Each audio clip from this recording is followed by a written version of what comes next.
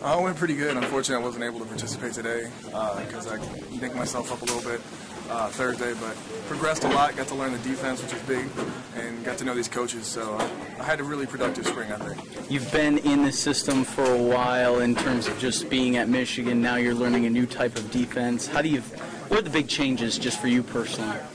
Not huge changes, just I'm more slotted into the peg I want to be at 5 technique, strong side defensive end, and then probably just different coaching style, a little bit more teaching involved, learning my technique, more technically sound and fundamental, which is just going to help me and be ready for next season. We've heard you've been making a lot of the calls on defense. Is that something that's your responsibility? Absolutely. I've been on the field as much as I have. I think I have the most snaps of anybody on the team on defense.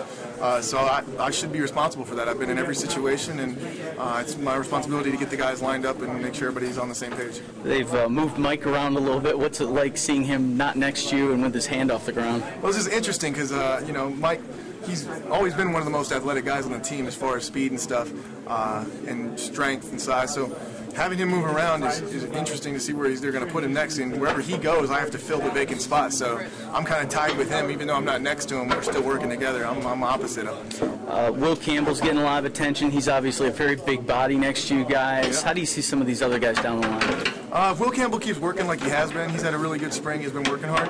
If he keeps progressing through the summer and doesn't take any time off and works, I think he could be one of the dominant players in the Big Ten. You can't block him at 340 pounds, whatever he sits at. He's dominant if he plays with his fundamentals, and he's got to get better at fundamentals. What's been your impression of the coaching staff, Coach Hoke, Coach Madison, so far through these practices? Coach Hoke and Coach Madison have just been outstanding as far as they come in with a no-nonsense attitude, but they're not on your case all the time. They want to teach you the fundamentals, and they want you to know why that works. Why are you doing this, and what makes it the most efficient way to play blocks and stuff like that.